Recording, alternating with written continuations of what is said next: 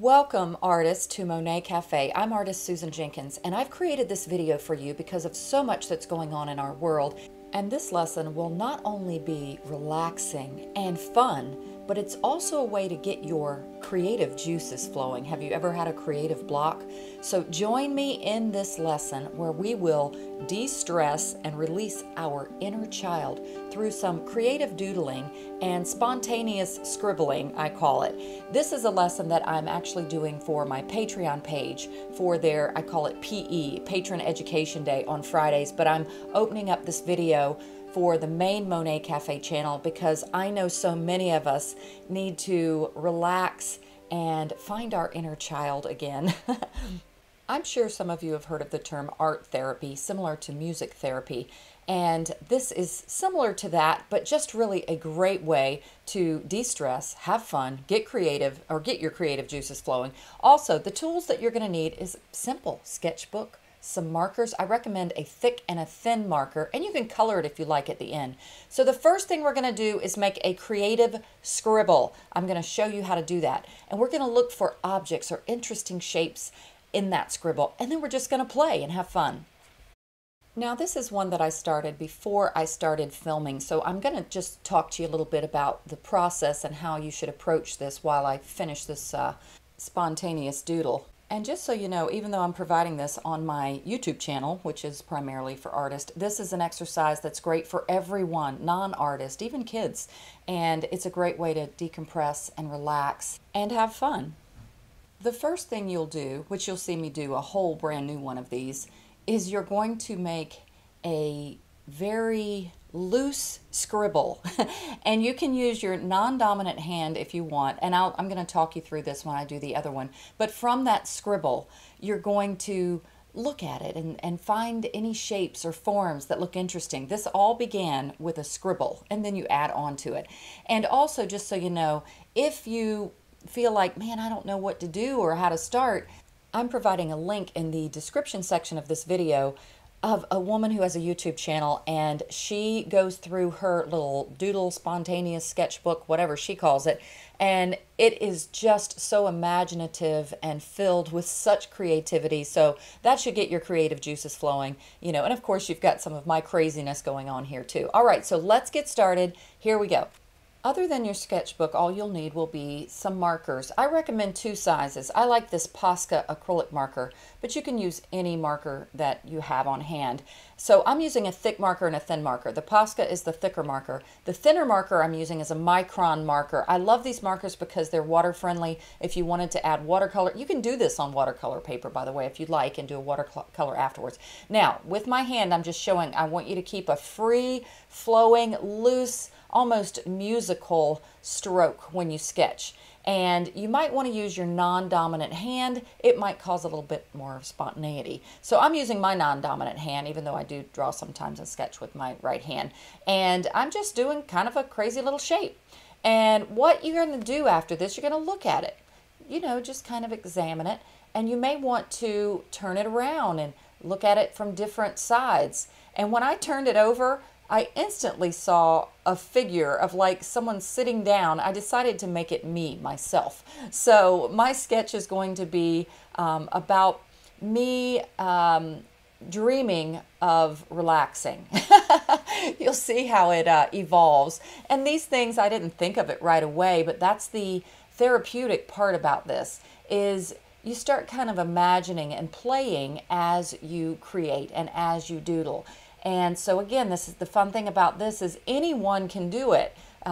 You might, again, need to get inspired with some ideas of what to do, maybe some interesting little shapes you can do and things, but this is all yours, and the end result doesn't matter. Do a lot of them, and like I said, you may want to add color when you're done. I think they're kind of fun, just black and white, but I decided again to make this of me holding a book.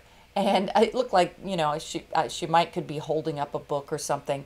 And I can't even remember what I wrote. I used my smaller marker, I think, to write, "Once upon a time, Susan got to relax."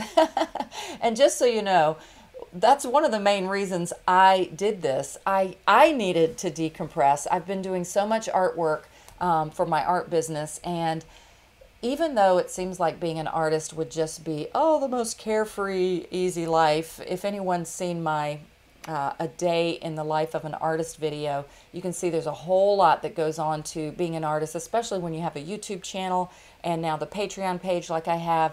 So I needed this art therapy and spontaneous doodling. This is something I used to do with my kids. I actually used to do it when I was a young girl. I would just doodle something and just come up with, creating something out of it. And then I started doing it with my kids when they were little, and it was a lot of fun. So I think this is going to benefit you, even if you're a serious artist who, sometimes we might think, well, we don't have time for that. I want to do a serious painting. But we really do need to just relax. I equate this to almost like doing a puzzle. When you're doing a puzzle, you can't really think about all the stresses in your life because you're just kind of in the moment and you're just looking for the right piece. And when you do this, you're not only zoning out from the real world, but like I said at the beginning, you're getting your creative juices flowing. Your brain is actively engaged in thinking about creativity and shapes and designs and patterns. And again, it really does relax your spirit. And once again, I highly recommend putting on some relaxing music, maybe getting yourself a cup of tea. You might even want to do this outdoors if the weather is nice. I really feel that getting outdoors really does give us a connection with nature, which is also healing. Plus, sunshine's really good for us. Now, I'll speed this up just a bit, put on some relaxing music myself if you want to watch the process or just get some creative ideas yourself. And once again, be sure to watch that video that I'm putting in the About section. Her work is fascinating and the presentation is actually relaxing in itself. So enjoy this. I hope you do your own. If you're a patron of mine, you know that's your homework assignment over the weekend. So whatever you do, feel free, patrons, to share it in our homework album. And if you're not a patron or you don't know what a patron is, patrons are people who support this channel through the Patreon website. And I'll put a link to my Patreon page in case you want to support this channel. It's only $5 a month. A lot of people just support the channel just to keep these free art lessons coming to a hungry artistic world, and goodness knows we need that right now with everything going on in our crazy world.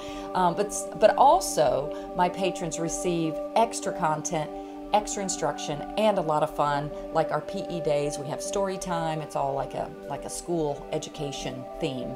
All right, guys, enjoy this, relax, do your own spontaneous doodling, and I hope it blesses you with peace.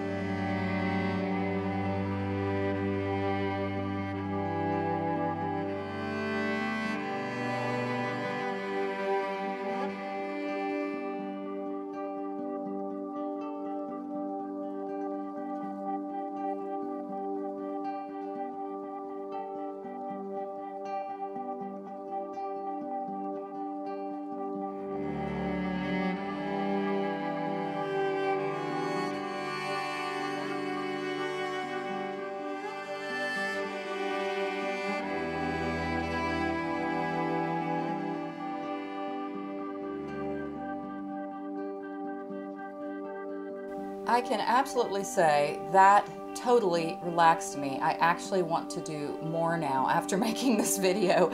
So here's my final spontaneous doodling with lots of fun craziness going on. And I think I'll actually add color to this now, which will be equally as relaxing. And again, you can do this on watercolor paper if you want with markers and then use watercolor. Now this is the first one that I did that I didn't film at the beginning. I pictured this one as like me as this creative thing shooting out creativity, but inside of me is trapped all of this stiff art that's like stick figures. I thought I'd continue with the creativity and add some filters in Photoshop. So I hope you guys try this. I do hope it blesses you and gives you a sense of peace during this trying time in our world. So thank you so much, everyone, for bearing with my craziness sometimes, and happy painting and creative doodling.